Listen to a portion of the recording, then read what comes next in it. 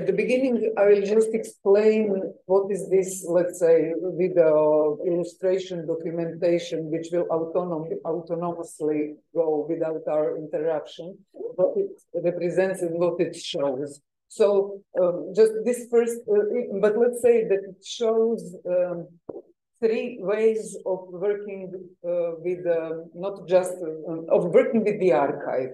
I would use contemporary term, autonomous archiving, which is now very much, which is prominent also in film and visual arts, to somehow say how it was part of Indosh practices from naturally, let's say, intuitively from the beginning. We will show one, you will be able to see few shots which are looped from the performance horse tail. But what is important with this, among other things, performance was that it was reconstruction and sort of a remake with other performers. So in a way, even reenactment for the purpose to be documented. So it's kind of video performance. We can talk about this, about video performance for the audience and of course for the camera. So it's a very interesting, example of this practice, which nowadays would be called self-documentation of the artist. But I like very much this autonomous archiving concept, because it has some resistance in it, because it's against so-called colonial practices of the big archives. And let's say the motto of it, it's don't wait for the archive. So I think that Indosh somehow started this naturally, wanted to document his practice and to keep the record of his practice. And we all know, Cliff can say also, that Indosh is, documenting everything. So many of these things, of course, don't survive,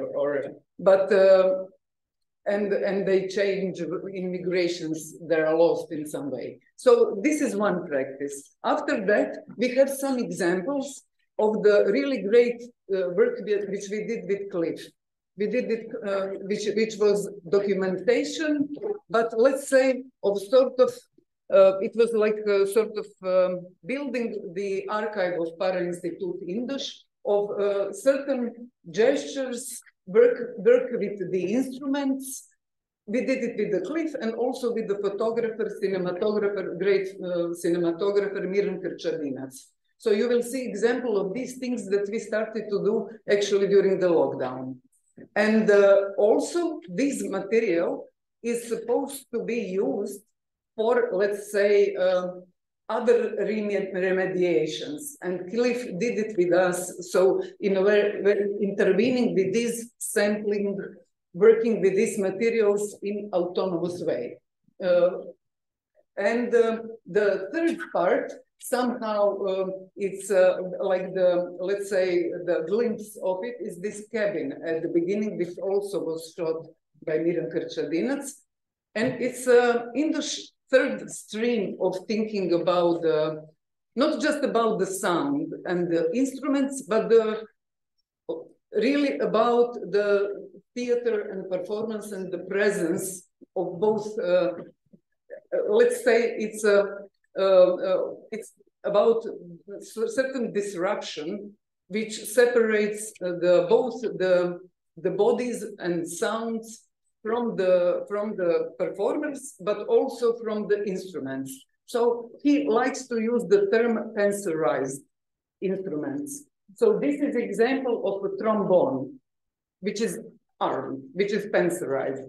And also that cabin, it's a sort of also pensorized instrument for two performers. So, and so we are now coming to the third situation, which you will see, as I said, sort of glimpse of it at the end of this clip. with our work with the surveillance cameras inside of cabin. So for the image for the audience, which is of course outside, so that it, but it's also because there are 4 cameras, the vision and let's say there is certain vertigo produced within these movements and work of the autonomous work of camera. And let's say the third practice of this strange archiving would be our next project, but the next future project, which is to pencilize the whole Parainstitute Indoš. In a way to ground the instruments, to put it on walls, certain instruments, and to make the whole, like extreme Parainstitute, extreme Schachtophone Parainstitute Indoš, like extreme cabin, which could be differently worked from inside, let's say for different kind of performers and also visual artists. But I like also the idea that this somehow is related to the workers' gesture, because the workers from the factory unity Jedinstvo, but from the main unity of Jedinstvo, they at one point in 2000 decided to protect their machines by grounding them on floor. So so that nobody could, but it was obviously taken from them. But so they grounded really workers. So it was a strike for the work and a strike for the machines. So while somebody worked, I talked. No, we can. Yeah. Okay. We are located in the former tool room of the factory unity, a smaller production facility of the Jedinstvo factory along the bank of River Sava, at the Parainstitute Indoš, a workshop and repository for the extreme musical theater instruments, Schachtophons. Heavy steel objects and machines are piled on top of each other in 2 connected rooms from walls to ceilings. Access to sharp objects on the narrow ground is difficult. The instruments are not visible at once. They have to be unfolded and pulled out. So you see here pointed surfaces, then, I don't know, wheeled stands which spring forth, internal bars stick out, external ribs protrude, raw edges of metal machinery, and so on. In the depository, the bodies of the first instruments of spiritual recycling waste composed of discarded industrial and military elements are placed next to Schachtophone cabinets and cabins made of new material, metal sound boxes in which there are springs and which can be accessed by opening the Schachtophone covers. The instruments are poor. They have no permanent form or role. Iron objects are often cut, recut, upgraded, pencilized. Each instrument has its own graphic score. Each performance has its own vocal and gesture score. There are much more scores than visible instruments. Of some instruments, only scores remain. So what remains of the Schachtophonists and Schachtophones?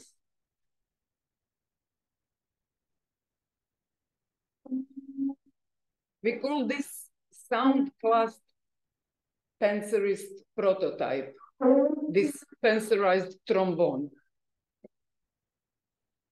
that reduces artistic movement of the body and sound of the instrument and performer. It preserves the instrument from deterioration. Its original shape and source of sound is and visible mouthpiece.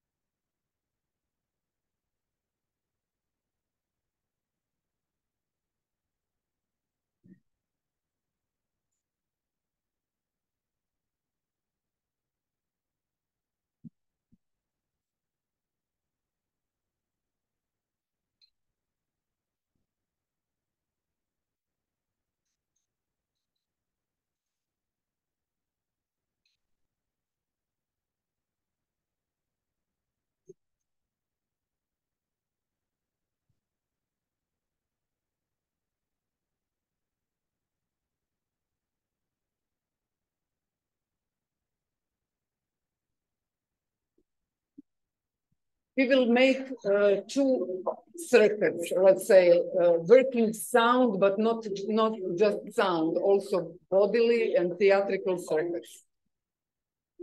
One is related to with materials, with two sound texts, which are on the telephone answering machine tapes. Voice recordings at one telephone answering machine. It's a voice recording of Schachtophone manifesto.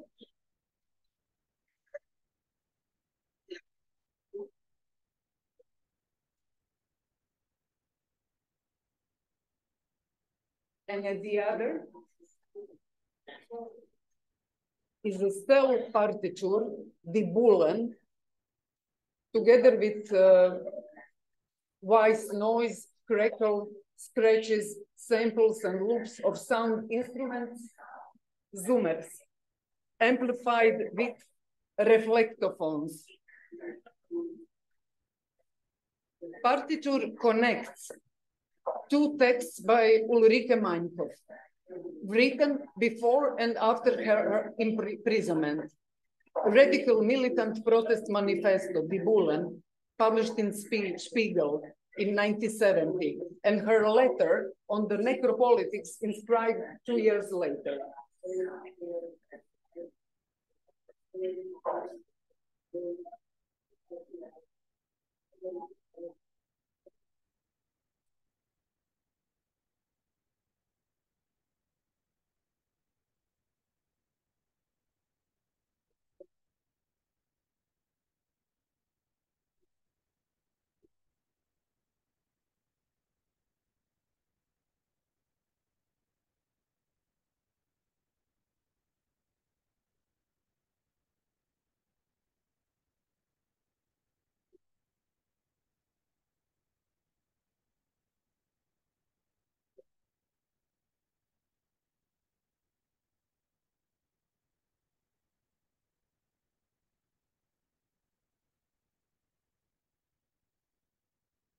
So we have two texts. One answering machine is this Schachtophone manifesto, and the other is this text written by Ulrike Meinhof before the prison, but we superimpose perform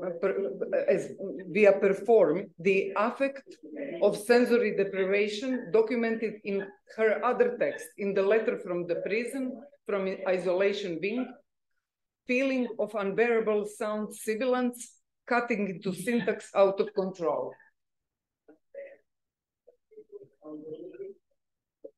Particle connects two texts by Ulrike Meinhof, written before and after her imprisonment. Radical Militant Protest Manifesto, Die Bullen, published in Spiegel in 70s, and her letter on the necropolitics inscribed 2 years later.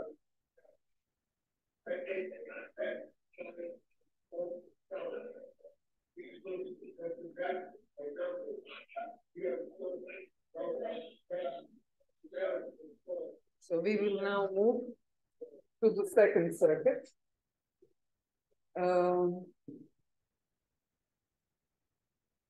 From the sound of the springs, which are on magnetophone, recorded on the magnetophone, and which we manipulate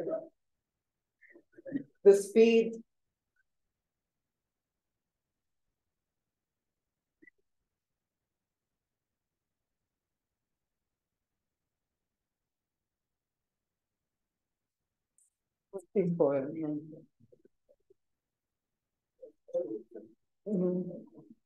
yeah, great. And Agata will, and you have this antiphone headphones, which are protection against the noise. And you can use it if you want. So we have the second triangular connection between main Schachtophonist, animal Schachtophone, and unlearning Schachtophony. as the reverse sound production circuit. It begins with Revox magnetophone tape with recorded and manipulated sound of Schachtophone's metal springs, to the amplifier for antiphone headphones, noise cancelling headphones with cables that reach the listeners, and real Schachtophone. So the source is actually here. This Schachtophone, the instrument, is the box with the springs. We will play Schachtophone live and the replay in form of sound palindromy through the reflectophone below that samples the sound of live springs. Reflectophones with megaphones in their lighthouse play with great sound and voice through their megaphone microphone. Reflectophones contain 10-second recording loops of sound samples. So we will perform this partiture there on the Schachtophone, and the partiture, it's a paradigmatic palindrome. It's Ingirum imus nocte et consumimum igni, and it's from the film and text by Guy Debord. And so we turn in the night and are consumed by fire. So it takes over his politics of essential palindromy, strategies of repetition and stoppage, with his axiom a posteriori in the place of end, this sentence, which comes to the end, to be taken up again from the beginning.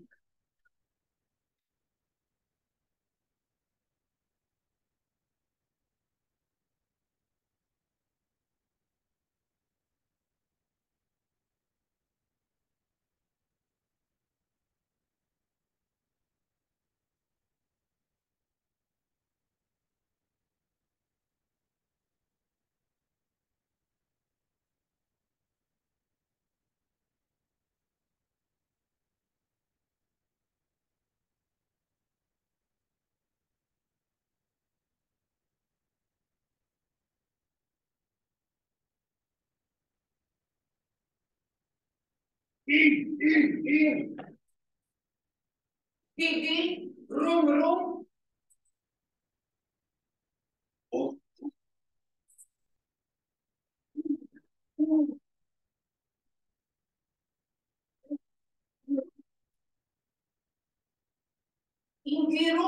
Indirum.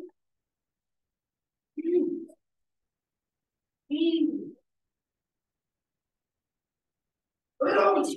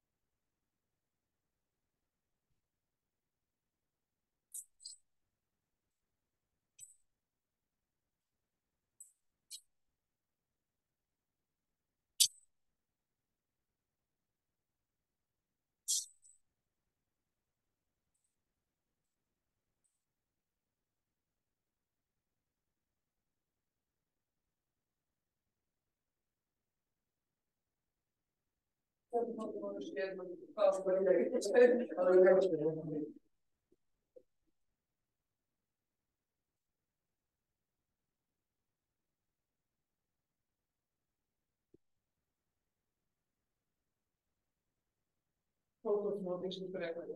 Mislim da možete slobodno napisati. Ovdje možemo vidjeti kako izgleda ova... Možete i evo pismo ali pod... Da vidite kako su te... Znači, to je tekst, jedan tekst taj bibulan, koji je po principu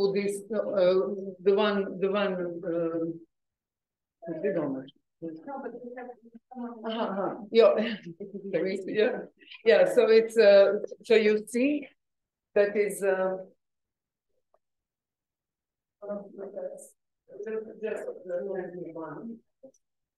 so maybe we can show it, huh? This way, yes, this way. Is it visible? Probably. Maybe we can unshare screen now. So yeah, maybe. Yeah.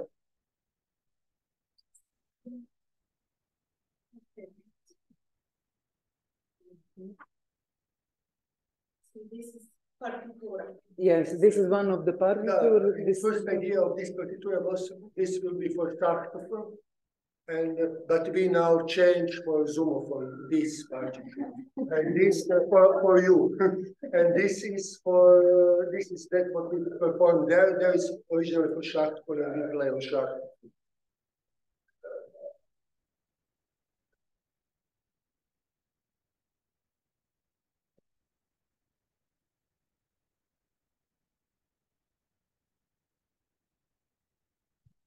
What I mean, each spring has own color. We have 4 springs: red, blue, yellow, and green.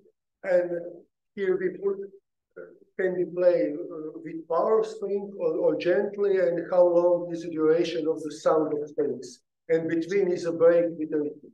So that's the reason how we know who play and when. And so Indoš is explain why it's visible here. So what are these triangles? And if it's triangle up, then we play power. If it's down, we play gently. And we go in the same way with the voice on this. And here we connected the word. Then we made this losing of syntax about which we talk in Ulrike Meinhof case. Then we connected word, for example, ingirumimus nocte consumimur igni. Ingirumimus nocte consumimur igni. And that's it. How it's one older partiture we developed this idea. So in this, let's say, Schachtophone manifesto, which is recorded, it says, we are doing production circle of triangle connections between men Schachtophonist, animal Schachtophone, and unlearning Schachtophony. So, Schachtophone music forms an extreme extended brain that is not only in our head, but in every part of our body that the hands and feet have their own non-essential intelligence, and that all these non-essential intelligences contribute to the apparent essential intelligence. Intelligence is all around in our body. They transfer, like from Heraclit fragment about spirit, when you have a pain in the knee, immediately your soul run on this place to detect or to support your body on this place where you have pain. We use that when we talk, we play with all body instruments. It's very important, this gesture, how we play. We must play with foot, with fingers, with shoulder. Can we maybe open the floor? I mean, if there are any questions? I have questions for all three. Yeah, of course. If I can start with the last one. It's quite ironic. The first time 12 years ago in Mochvara, I saw the English Institute playing, and it was it struck me as something genius that fortunately exists in Croatia. So thank you very much for your existence and your work. It's very important, especially for people who don't cannot fathom the mainstream underground, but the true underground. I have one question, because this is the first time I got so close enough to actually see the working, and I saw something that is quite interesting, because in graphic notations, usually when there is a rhythm instruction, it's very, very hard to discern. But Damir, I saw you tap in the rhythm of 4/3. Yeah, so I just wanted to know how do you conceive of rhythm, especially within this layered structure of body movement, movement of history, movement of material, sound, etc. How do you think about rhythm as such? Does it come in the beginning, or is it just a byproduct, or you do something else with it? Also, how do you, as a theoretician, then generally say it in Croatian. How do you use this knowledge of rhythmic structuring of everything, history, sound, movement, etc.? Through the body? No, but okay, it's more complicated. I believe in 1 million repetition of my passion to build the structure and to support idea which stay behind this text, or behind this what's happened in real life. And I use the rhythm only like a worker, not like a musician. I work for one idea, how I call it, meritus theme, what I saw or where I was a part of something, what's happened. And I never, in that moment, I never think that I will use for my artistic work. Maybe that's happened 6 or 10 years after. In that moment, I said, now it's time to use this meritus stem and support with this repetition of passion or repetitions. And it's not, I'm not connected. Tanja said, we unlearning from the classical idea about music and rhythm in music. That's the reason why we build these instruments, and why I don't learn piano or something. And that's the reason why I use trombone this way. I don't want to use like a musician, this trombone. I use this from some strange work. It's a work art error. Yeah, work art area, yeah. Not like artists who study or finish it, or who have a love for the music and learn about music. But I can maybe say something which is like really part of the practice, that all this partiture came from the, I'm not talking about the behind the reasons and so on, but they came from the text. And so it's really lettrist approach. You know, the counting the letters in one word, making, so it's a structural lettrist approach, which is not, you know, every text has its own law. So it's kind of going deeply in the letters and the different sorts of meanings and combinations, like really going deeply into the text, but not in a classical way. So it's like going into the structure of the text. Yeah, and real life drama in Giru minus noctet, which the moral situationist use. Behind this stay is they really walking 5 or 6 days, day and night, without any hour of sleep, and the result can be very dangerous, and was very dangerous for many of them, especially from Ivan Cheglov, for example. And if we know why they use this passion for this, for nothing, why they must go to the madness on this way.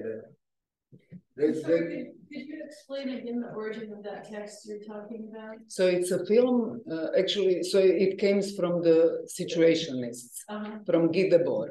It's a great film, which was kind of the end of the last, about the how avant-garde has its own only one time, and it needs to be destroyed.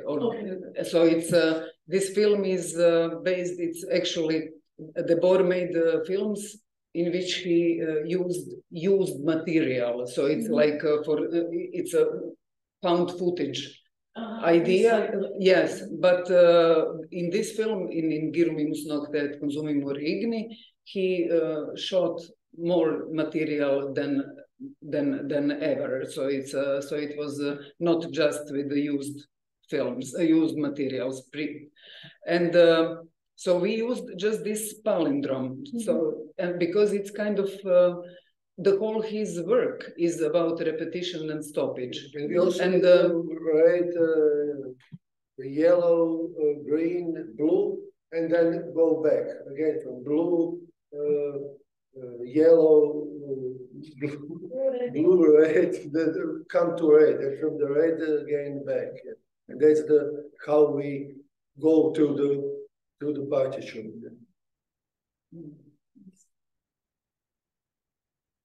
You can continue. What does I would like to know the difference between you two in regards to the interpretation of the situation, subversive or the pragmatic power of situationist theory. I guess the board, especially your work with workers. As in this regard, I would like you to talk about the lowering or the grounding of your future project. So how does that differ? Because I have feeling there is a kind of a difference. Yeah, it's you know, we are coming from the different different points of the entry. Let's say I came from the academy, from the acting. And I came from the independent scene, like also group sex at the Obecovej Kručne Peći, Gallery, etc. and Smugla Glumište. But we saw how we can turn this way, how Zlatko Burić-Kičo came from this, and now he came in, he's on the top on the European film or actors. That's I want to say that it's also possible, but for me, I think it's not necessary. How Cliff said, for me, it's not necessary to go on this way, and I don't use when somebody won't talk with me and won't take me in this way. I know there is not necessary for me. Yeah. But I will maybe in a way answer to the question from my point of view what Cliff mentioned about this use of the technology, let's say, in the theater. Our case is that we both from the different sides are very much, influenced with the media, but let's say media theater. But in our case, it's a poor media theater. So it's deconstructing the media theater. So it's not, we cannot do, or we are not equipped or to do like booster theater performances, but we really adore it. We are, this sort of media theater is something that we are doing in a, let's say, it's really good to think about, poor media theater. So it's but I think it shows what technology is. It's not about technique. Yes. It's about what you do with things. Everything can be technique. I mean, a piece of technique. Yeah, it's in your work, it's really everything. It's like a piece of whatever. Yeah. Yeah, there are so many theories around, like artist as a metallurgist. There are so many these theories, but I would maybe mention the artist and theorist Kojo Eshu, who in his book More Brilliant Than Sun wrote some things that are very, very important for us, but also in other works that he is doing. But he mentioned how the connection between, like this sensory media connection, could lead to some, hyper embodiment. So it's kind of a completely different thing. So we are really, for us, is bodily important to be in connection with these things, but what I like so much that it creates sort of detachment. So it's a natural detachment produced with this contact, but also detachment which is necessary for the theater. So we have, voices separated from our bodies. So it's like acousmeter situation. So we work very much with this embodiment, let's say. But the idea is to produce, let's say, or to the feeling of hyper embodiment, let's say. So it's not about, So maybe I want to. Yes, but I also wanted to. Tools, the right word of technology, like you very often use things that don't have movable parts, cameras or sticks or whatever. Mm-hmm. So the right word is what really interests you is tools, because with all these things we use them and change the function of some things, but it's always the also with using, I was talking about all the problems, like you always have huge amount of problems with technology during the performance also, but that's the part of the, so it's kind of, especially because I work with you, so I know you, like very often, like, and that's part of the whole, with this, it's part of the whole thing that it's also the tools give you troubles, and also break the concentration of the performance, and to get back, and it's constant relationship with these machines, be it electrical machines or mechanical, or just like things which can simply be displaced. And we're in the wrong place, and there is always a moment of panic. That's kind of,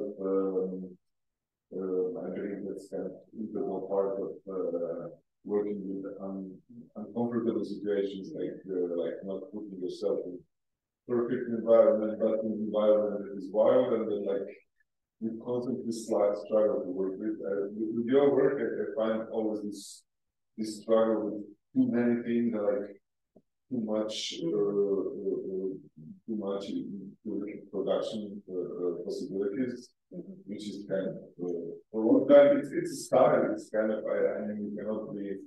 And talking about the tools, like Tanja mentioned this project, I don't know what it is called, recording the individual elements. The idea came from the fact that I realized that like you, on rehearsals, and you know, because we are close and something I am developing those putting pickups on machines or whatever to hear them better. But like during the performance, it's like there is lots of noise. There's always lots of things going on there. Like, usually 2 or 3 things happening simultaneously. So it's very difficult to understand what's the relationship with the single tool, with the single object. So especially during our first 2 sessions, I tried really hard to push Indoš and Tanja not to do performance, to slowly and like with some concentration, but do single thing, which is very difficult because they don't usually do it. But I think, and you also mentioned samples. There was also one little work that I made from those materials, like putting them together.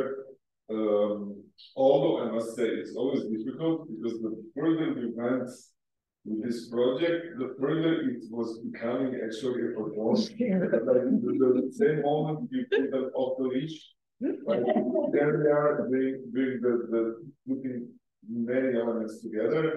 And well, that's it. I think it's just the natural situation that like you cannot help yourself. It's always like huge amounts of passion, and there is no rehearsal. It's always either a performance or it's nothing. So, but one of the very specific things with you too is that actually you don't know what are you doing in terms of the whole show. Because we don't never see it. You know, we have in the Schachtophone, and it's like you know who is by. It's a very specific way of working. Because like but by definition, you cannot have on either you directing in the classical way simply for people to discuss the concept, but then each member is more or less doing what he does, and there are rarely problems about like what somebody does. It's always fine between people in the show, but yeah, and I didn't mean to say anything bad about this, but it's all or nothing, and I never saw you. You know, maybe you can see the recording, of course, after, but you don't know what other people are doing during the show. You hear something, you see something, but you're always in your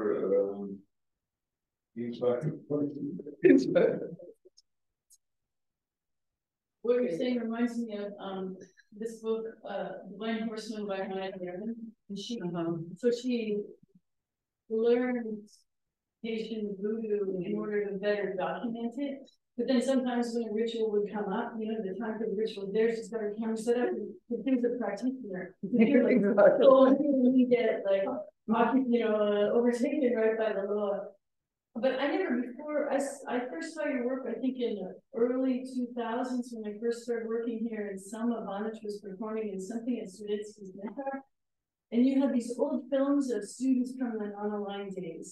Zeleno, yeah. Like, green, it was great. Yeah. I didn't know what the hell you were talking about. My language skills were really low, plus it was loud. But the energy was stunning. Yeah, we love that project very much. You chose that material for that place and the history of that place. It was site specific. Yeah. So I understood that, and it opened up that piece of history and reality of the site where I was also working for me. Now that I hear you talk about it, I see it's really kind of alchemical in the meaning of transformational. You're transforming the text, the ideas in the text you work with that you're passionate about into this fully embodied, but emptied out by undoing act. And that somehow releases a huge amount of energy, and it's not just oral vibrational energy. It's it's through the maybe ritualistic way in which you approach it that you're looking for this unleashing of the meaning of the text that you think is so important, because it's a value system, it's a belief system, and that's actually anchored in the materiality of what you handle, of the tools that you handle. So thanks a lot for this. Thank you. Yeah. I thought it made me wonder, Cliff, like I wanted to ask you earlier, why do you love feedback so much? And do you ever think about using only old equipment? Well, I did use sometimes all equipment. I mean, I find it not good enough hands. So the technology is too here to use more things, especially feedback. I started using this sort of cameras because then I can move 3 of them instead of 1 and also movement is different. But feedback is great. Basically, what feedback in general does, it definitely shows you the borders of the system, kind of computer feedback, how the codes have to do like science pixel. For example, the sound feedback, why the rock bands sound good, because the amplifier, while feedbacking, automatically gets the acoustics of the space into the sound. And that's why the sound is so solid, because it's the rooms. So the same with some sort of feedback that basically it has to do with the system that constitutes it. So if you do it well, which I think I do with this multi-mode feedback with multiple cameras, then it's alive by itself. I mean, there is no computer in the image, which people always find fascinating because it looks like computer generated imagery, and basically there is no rendering, there is no do people think that? No, I don't know, because it's complex. It's big because they made up the system with many projectors and a few cameras, but basically you can, it grows, it can grow. I just add projectors and cameras without much problem. So it's sizable, and it's always depending on life, on many things, but it's some of everything, it's temperamental. You kind of cannot get something to tame it and take care of how it works. But in general, feedback techniques are very rewarding because they're generative and they always, you always have some system, mechanical, electrical, optical, whatever, but then within that system, when you have what you have, it's simplest. I don't know, good examples, I don't know the name, it's Dutch artist, I've seen his work twice, and unfortunately I don't know the name. He's master of feedback, and one of his installations I saw in Maribor was the metal plates hanging on the ceiling with microphone in front and guitar amplifier on the bottom, and it was feedbacking. This is old piece, really old piece. It's like it's like a swinging microphone. Yeah, also he was doing it. I wouldn't say, but you don't do it. So when you come in front of the plate, you form the sound with the movement, which is amazing. I tried playing that like with absolutely no results, and the element plate made this crucial, but it's kind of because it's magic and it's just happening.